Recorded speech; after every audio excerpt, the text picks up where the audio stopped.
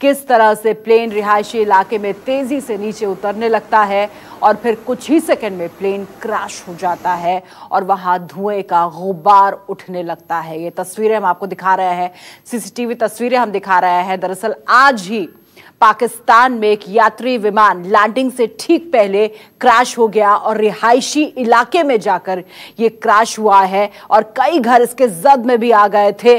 बेहद करीब था ये एयरपोर्ट के जब ये विमान क्रैश हुआ और क्रैश होने से, इस हादसे से ठीक पहले पाकिस्तान में उस पायलट ने एटीसी के साथ संपर्क भी किया था और उसने वो एसओएस कॉल भी किया था जिसकी जानकारी और जो कुछ भी ब्यौरा था वो न्यूज़ 24 आपको लगातार दे रहा था। लेकिन ये तस्वीरें बेहद महत्वपूर्ण है क्योंकि ये तस्वीरें लाल घेरे में आप देख सकते हैं। ये देखिए, ये दूर की सीसीटीवी तस्वीरें हैं। दूर से आप देख सकते हैं एकाएक नीचे उतरता हुआ और धराशायी हो जाता है ये विमान। ये देखिए, आकाश से नीचे की तरफ आते हुए और रिहायशी इलाके में एयरपोर्ट के बेहद करीब जाकर एकाएक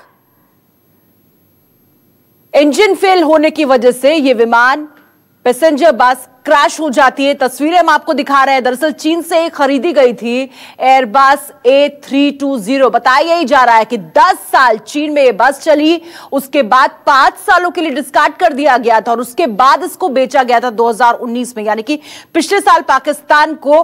तो सवाल यही उठ रहा है, पाकिस्तान के भीतर से दरअसल उठ रहा है कि क्या इस कबाड़ की कीमत तो नहीं पाकिस्तान को उठानी पड़ गई? इतने सारे पैसेंजर्स, क्रू मेंबर्स, 107 लोग कुल सवार थे भीतर और जहां पर जाकर ये क्रैश हुआ है। देखिए, हम लगातार आपको बता रहे हैं, घनी आबादी वाला ये पूरा इलाका था। जो चश्मदीद थे वो भी यही कह रहे थे कि फायर फाइटर्स को पहुंचने में बहुत वक्त लग गया क्योंकि संकरी गलियां थी जहां पर यह हादसा हुआ।